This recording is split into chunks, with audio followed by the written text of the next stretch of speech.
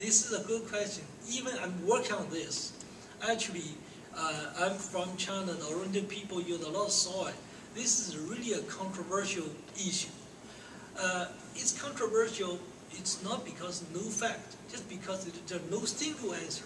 It could be right. Could be there's no single answer as good or bad. Perhaps I think soy with some other phyto or plant-derived estrogens have a similar effect, which can be bad. How to say it? Can be good or bad depending on a lot of factors. First of all, perhaps the generally accepted concept is if you give a soy-related product like the tofu or soy milk during like a puberty, around the puberty period, this could be protective.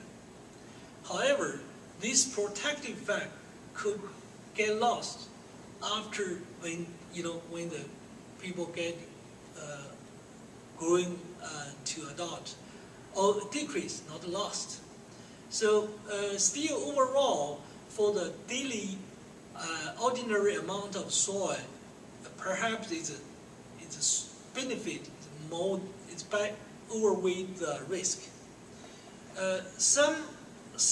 However, for breast cancer patients, working on the manuscript, we want to demonstrate for the breast cancer patient who is ER positive, estrogen receptor positive, and HER2 positive, this subgroup of cancer is very sensitive to soy.